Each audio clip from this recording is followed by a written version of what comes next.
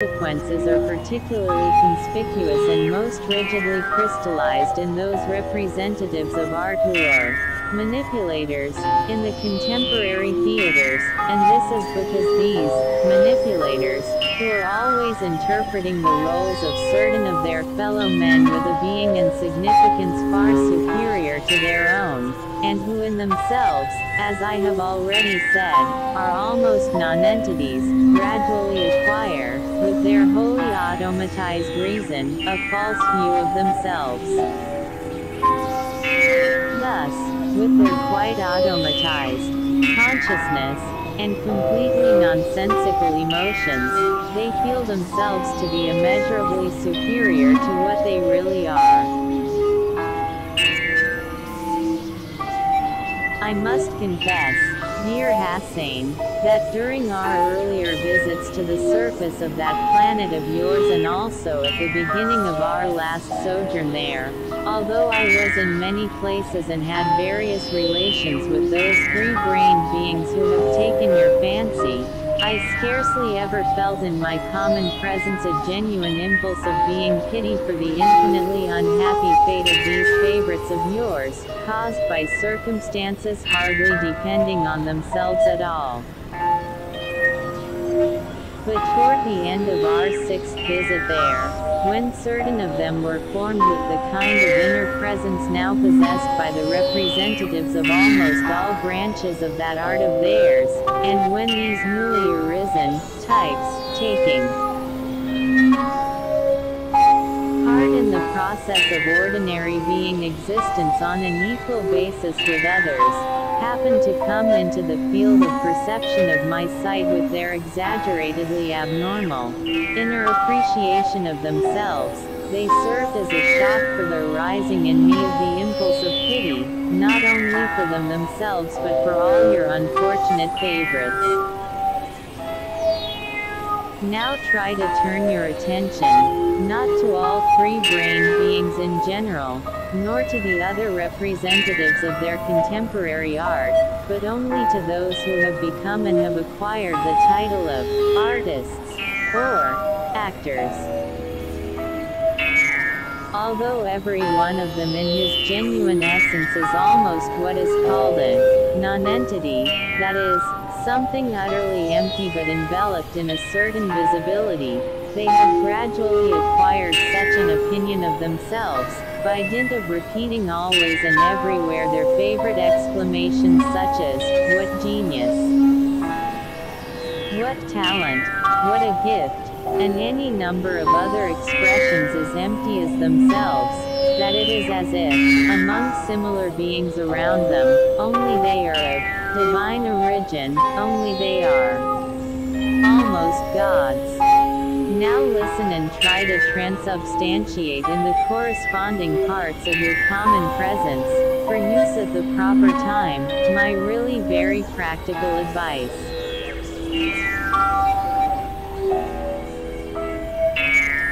This practical advice is that if for some reason you should have to exist, particularly in the near future, among the three-brained beings of that planet Earth which has taken your fancy, and I say in the near future, because the presence of these favorites of yours as well as all the external conditions of their ordinary being existence frequently degenerate, and if you should engage, as is proper to every conscious three-brained being, in some enterprise or other having as its aim the welfare of beings around you, and whose fulfillment depends partly on them themselves, then in whatever community of contemporary civilization you may be in whatever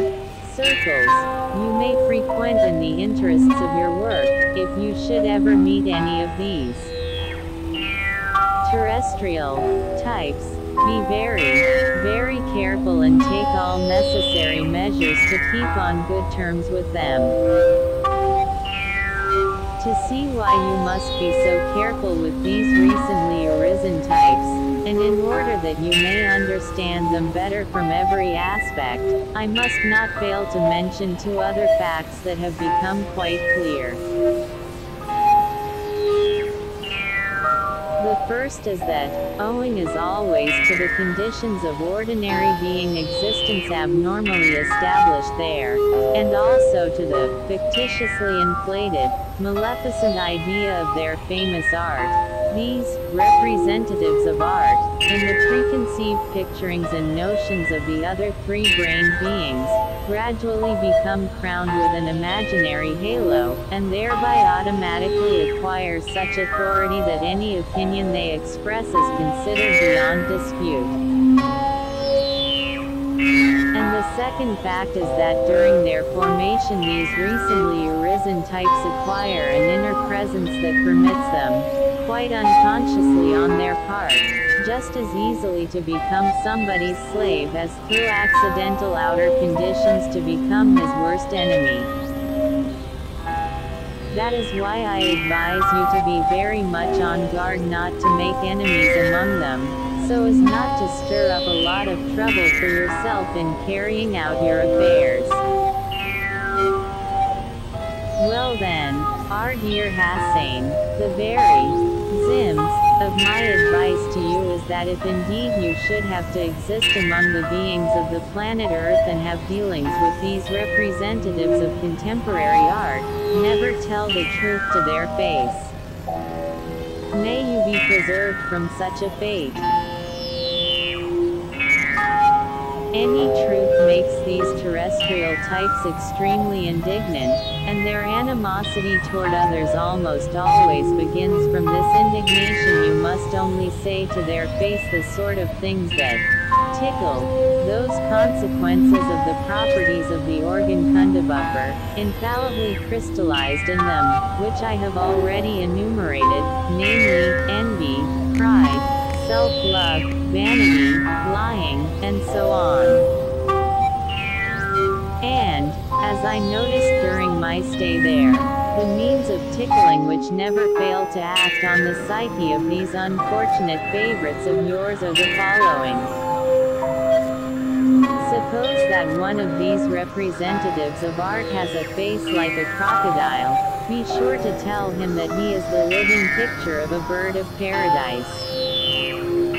If one of them is as stupid as a cork, say that he has the mind of Pythagoras. If he has behaved in a certain matter like a super idiot, tell him that even that cunning fellow Lucifer could not have handled it better. Suppose that from his appearance you see signs that he has several terrestrial diseases from which he is rotting day by day, then, with an expression of astonishment on your face, ask him, "Do, tell me please, what is your secret for always looking so fresh, like peaches and cream, and so on?" Only remember one thing, never tell the truth. Although you have to behave like this toward all the beings of that planet, it is indispensable toward the representatives of all the branches of contemporary art.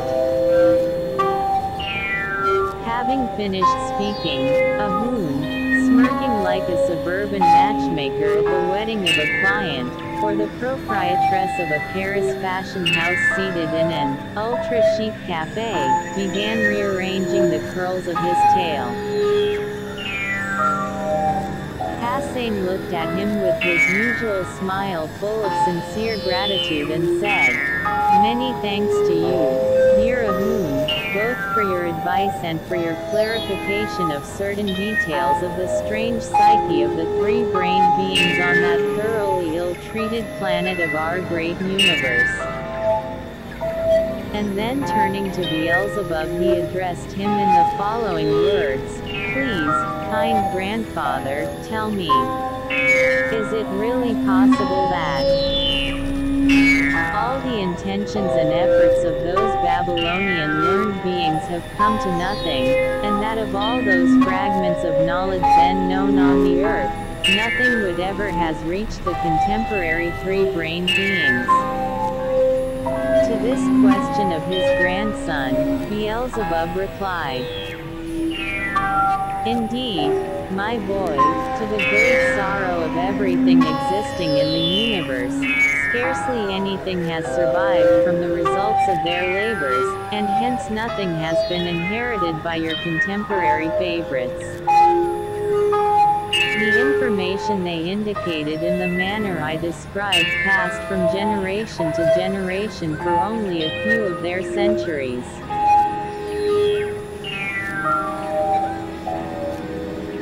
Soon after the epoch of the magnificence of Babylon, thanks again to their chief particularity, namely, the periodic process of reciprocal destruction, not only did there almost entirely disappear the legomanism containing the keys to the lawful inexactitudes in the law of sevenfoldness that were introduced into each of the branches of the being of Fathalnas and Soldinokas, but, as I have already told you, there was also gradually lost even the very idea of this universal law of the holy heptapara Parshino, known in Babylon as the law of sevenfoldness. Every kind of conscious production of the beings of the Babylonian period was gradually destroyed, partly by decay in the course of time and partly during processes of reciprocal destruction, whenever this psychosis of theirs reached the stage called the destruction of everything within the sphere of visual perception. Single quote. These were the two chief reasons why almost all the consciously actualized results of the learned beings of the Babylonian epoch disappeared from the surface of that ill-fated planet, and at such a rate that after 3 of their centuries there was almost nothing left of them. It must also be noted that the second reason I mentioned led to the gradual decline and the almost total disappearance of that new form established in the Babylonian era for the transmission of information and various fragments of knowledge to later generations through the beings they called initiates of art. I know a good deal about the disappearance of that custom of certain beings becoming initiates of art, because just before I left that planet forever I had to elucidate this very thoroughly for another aim of mine. For this purpose I specially prepared a very good tikkunia, chosen from among the beings of the female sex there, and made these clarifications through her. Tikkunias were formerly known on that planet as pythonesses, but the contemporary ones are called mediums. So then, I found out that in the most recent times only 4 of these beings, initiates of art, still remain there, through whom the keys to the understanding of ancient art still continue to be transmitted by means of a direct line of inheritance, and that this transmission now proceeds under very complex and arcane conditions. Of these 4 initiated beings still living today, one comes from among the beings called Redskins, dwelling on the continent of America, another, from among those inhabiting what are called the Philippine Islands, the third, from among the beings of the continent of Asia, in the region known as the source of the Pianjay River, and the fourth and last, from among those who are called Eskimos. Now listen carefully to why I use the expression, almost, when I said that 3 of their centuries after the Babylonian period every kind of conscious and automatic reproduction of the being of Fathalnas and Soldinokas had almost entirely ceased to exist. The point is that 2 of the branches of knowledge connected with the conscious productions of the beings of the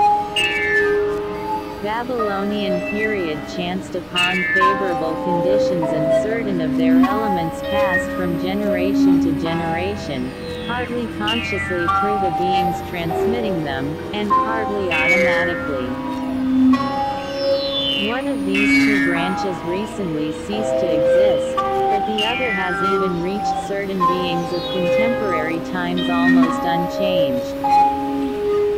This branch that reached beings of contemporary times is called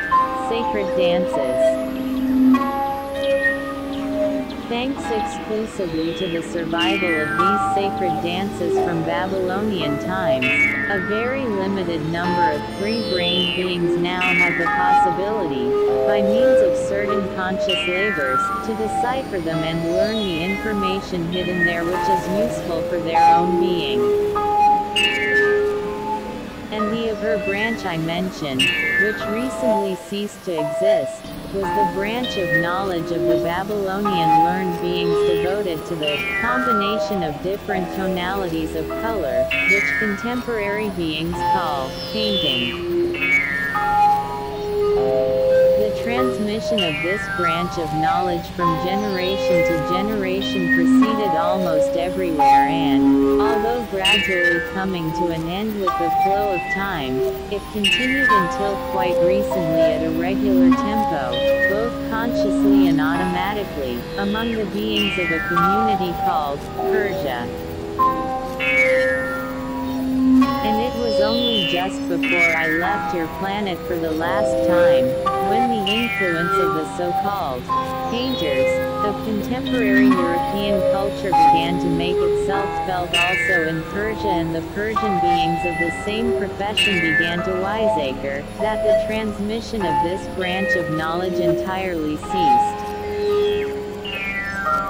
It must be remarked that in spite of all this, quite a number of the works of Babylonian times did reach the beings of contemporary civilization, chiefly the beings breeding on the continent of Europe, but these beings,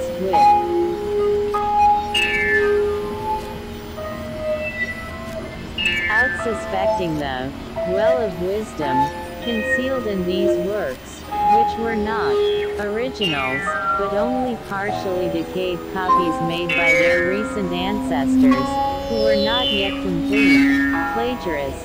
and without taking the appropriate practical measures to safeguard them, simply stuffed them into what are called museums, and there, little by little, these works have been either totally destroyed or partially mutilated by frequent copyings with various corrosive and oxidizing compositions such as alabaster, fish glue, and so on, only in order that the copyists might swagger before their friends or fool their teachers, or achieve some other Hasnamussian aim.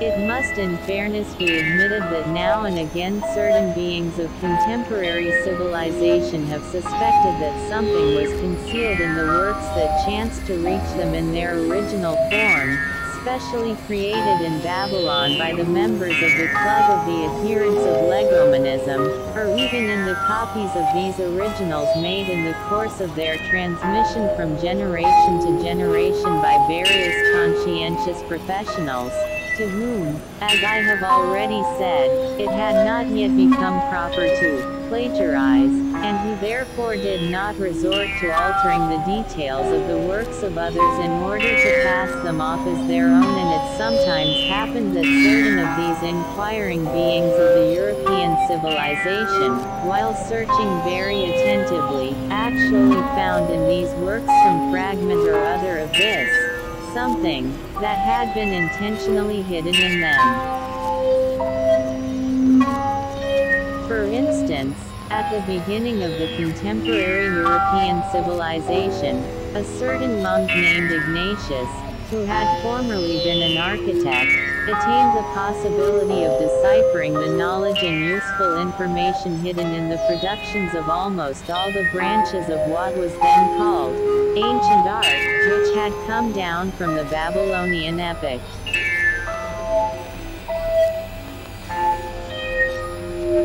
This monk Ignatius was about to share his discovery with other monks like himself, that is, with two of his so-called brethren, with whom he, as a specialist, had been sent by his abbot to direct the laying of the foundations of a temple that later became famous when for some trifling reason ensuing from the crystallized consequences of one of the properties of the organ Kundavupper called envy, he was murdered while asleep, and his planetary body was thrown into the expanse of water surrounding the small island on which it was proposed to erect that temple.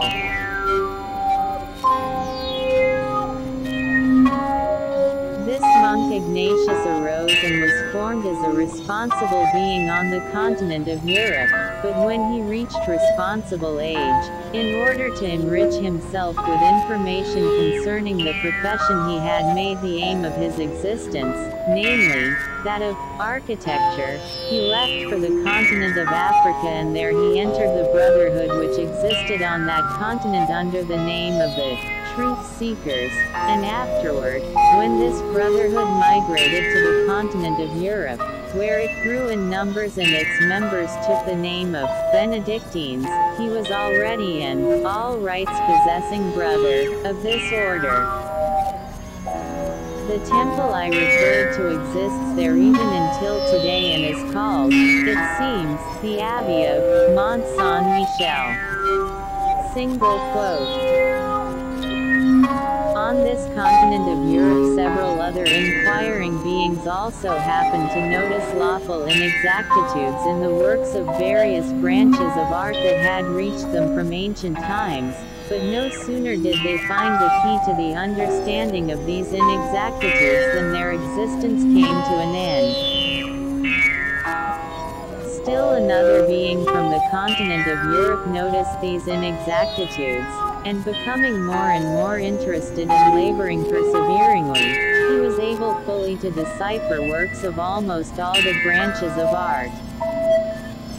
This wise terrestrial three-brained being was named Leonardo da Vinci.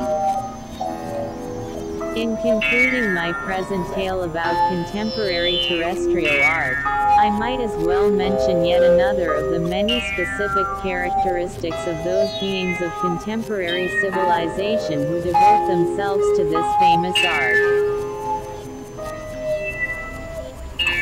This specific characteristic of theirs is that whenever one of these beings notices some lawful illegibility in the productions that have come down from ancient times and begins to work in his branch of art in quite a new manner, perhaps in order to make this lawful illegibility clear to himself in practice, most of the beings around him occupied professionally in the same branch at once become his followers and begin doing supposedly the same thing, but of course without either aim or sense.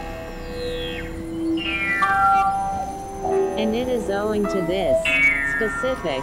characteristic of the psyche of the representatives of contemporary art that, on the one hand, what are called new movements in art, are constantly springing up among your favorites, and on the other hand, those movements which were somehow rightly established by preceding generations, even though only after a fashion, are constantly dwindling. Although this phenomenon exists among the representatives of all branches of contemporary art, for some reason or other the beings occupied in the branch they call painting are most susceptible to it. Hence it is that at the present time there exist among these professionals a great many new movements in painting, which have arisen in this way and have nothing in common. These new movements are known there by names such as Cubism, Futurism, Synthesism, Imagism, Impressionism, Colorism, Formalism, Surrealism, and many of her such names also ending in ism. Single quote. At this place in Beelzebub's tale the roofs of all the passengers of the trans-spaceship Karnak suddenly radiated something phosphorescent. This meant that the ship Karnak was nearing the place of her destination, that is, the planet Ravasbradender. And already a stir and bustle began among the passengers preparing to descend from the ship. Beelzebub, Hassan, and Ahun ended their conversation and also hurriedly began to get themselves ready. The phosphorescent gleaming of the roofs came about because from the engine room there were directed to that section of the ship, concentrated in the required proportions, the holy parts of the sacred omnipresent Okadano. Chapter 31. The sixth and last sojourn of Beelzebub on the planet Earth. When, after 2 ornithras, or, as they say on the planet Earth, after 2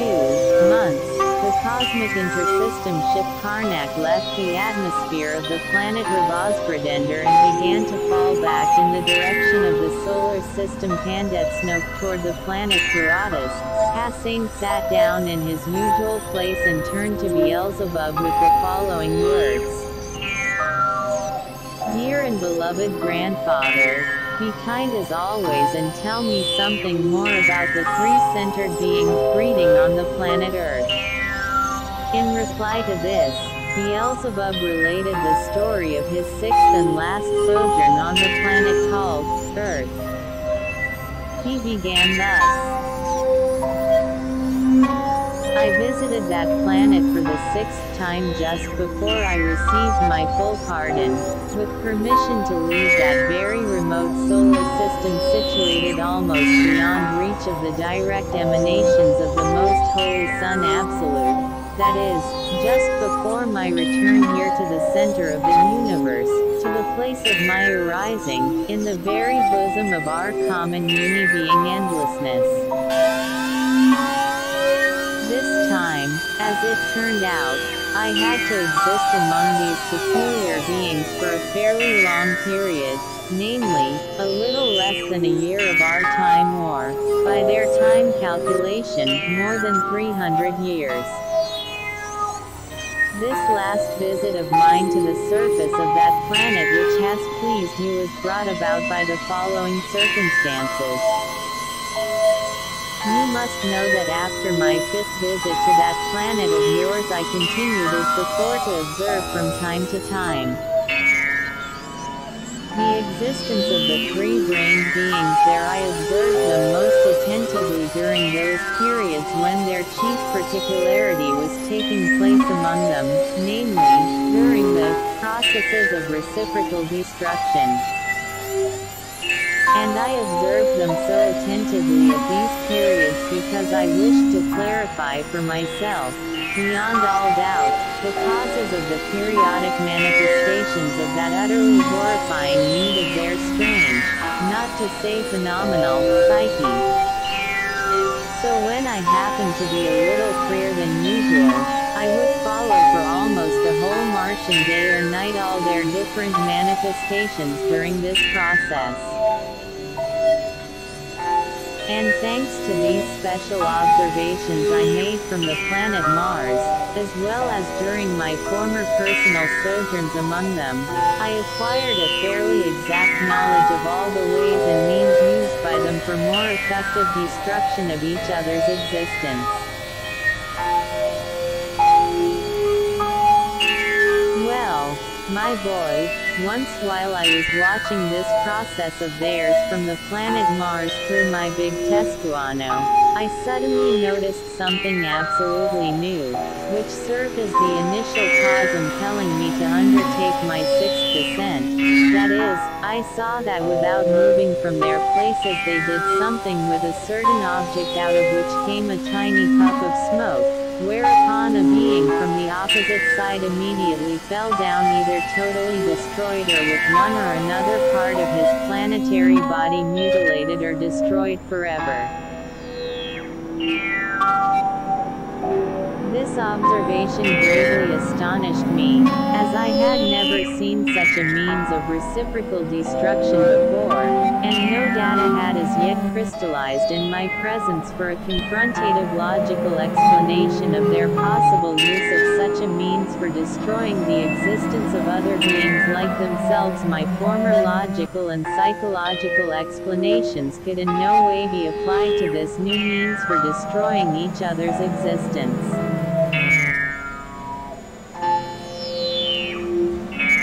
Until then I had explained to myself that the beings of any given epoch did not acquire such an abnormal particularity of their psyche all by themselves, but that this horrible periodic